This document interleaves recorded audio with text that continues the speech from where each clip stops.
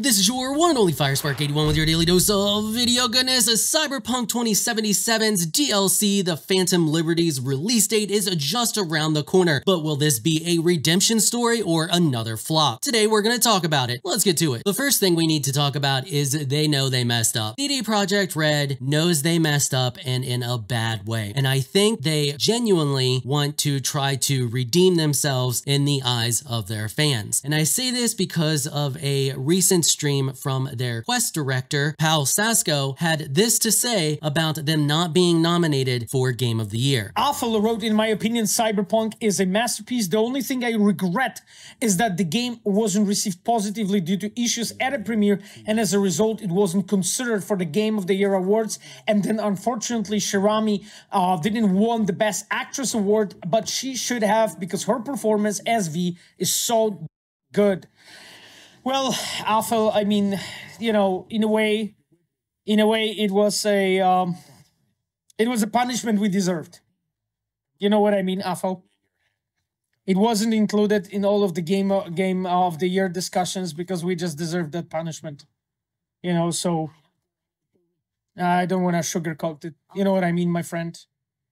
It's always like this, you know, you just put so many years of your work into something, and then, you know, at the end, it may not turn out the way you hoped, you know. So it's pretty obvious from just the tone in his voice, they realize that rushing the game like they did to please investors, as well as putting it on last-gen consoles, was a total mistake. And I think they have spent the last few years doing everything they can to make up for that mistake leading up to the release of Phantom Liberty. Phantom Liberty will be the first and final DLC that is made for Cyberpunk 2077. After the release of the DLC, Cyberpunk will basically go into maintenance mode, and a majority of the staff will get moved from Cyberpunk onto other games. Which, I have to be honest, is kind of sad, because if this is a comeback story for Cyberpunk and the DLC does create more sales for the base game and they do a ton in sales for the DLC, it's really sad that we won't get any future content for Cyberpunk 2077. Now, we are getting future content for the IP itself, just not for this specific game. And that is because they are moving from developing games on the Red engine to developing games on Unreal Engine 5. But this does lead me to wonder that if the game is a comeback story, if it will be kept alive by modders for the years to come, similar to Skyrim. Skyrim is still going strong, and that is purely due to dedicated modders. Cyberpunk does have official mod support, however, most people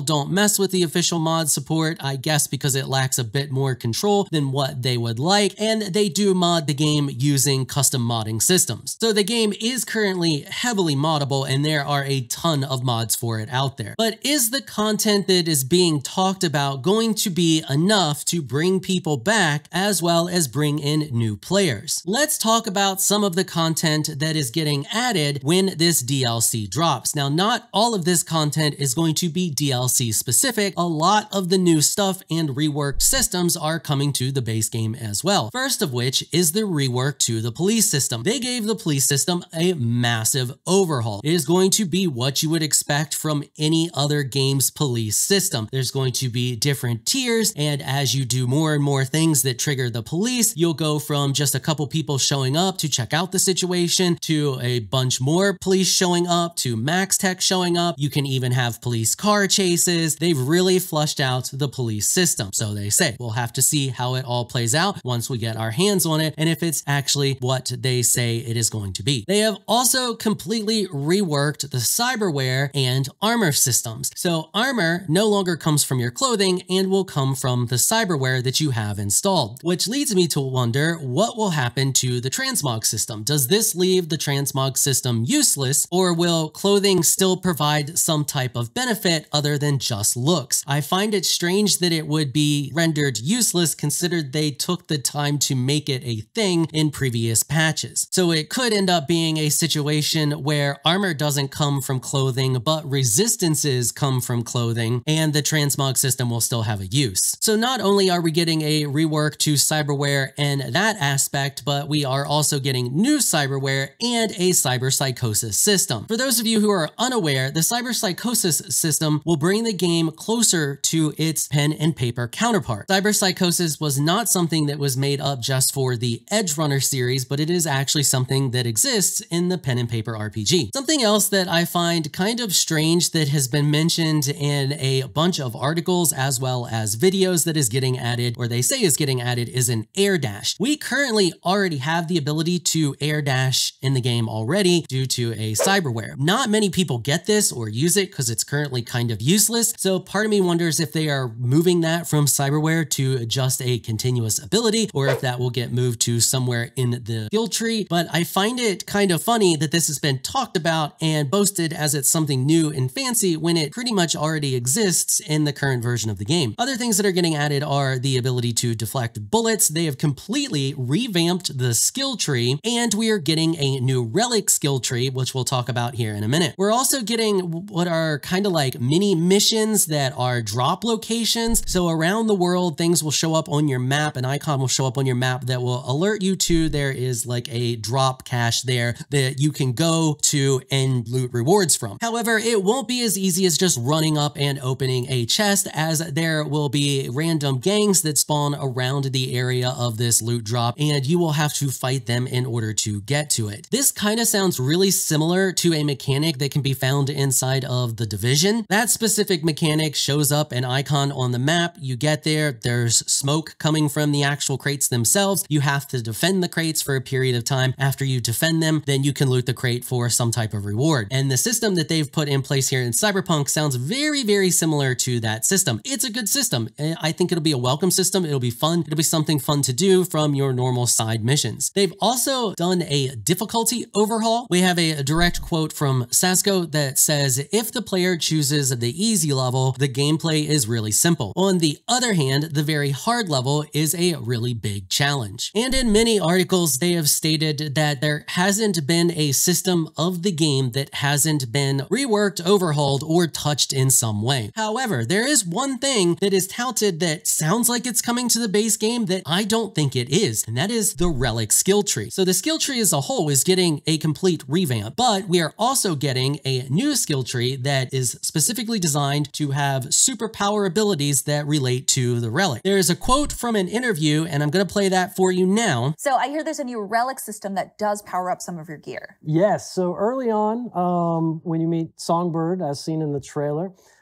she's a very powerful net runner, and she's able to sort of work through your relic to allow you to empower some of your cyberware, as well as find exploits in other people's cyberware.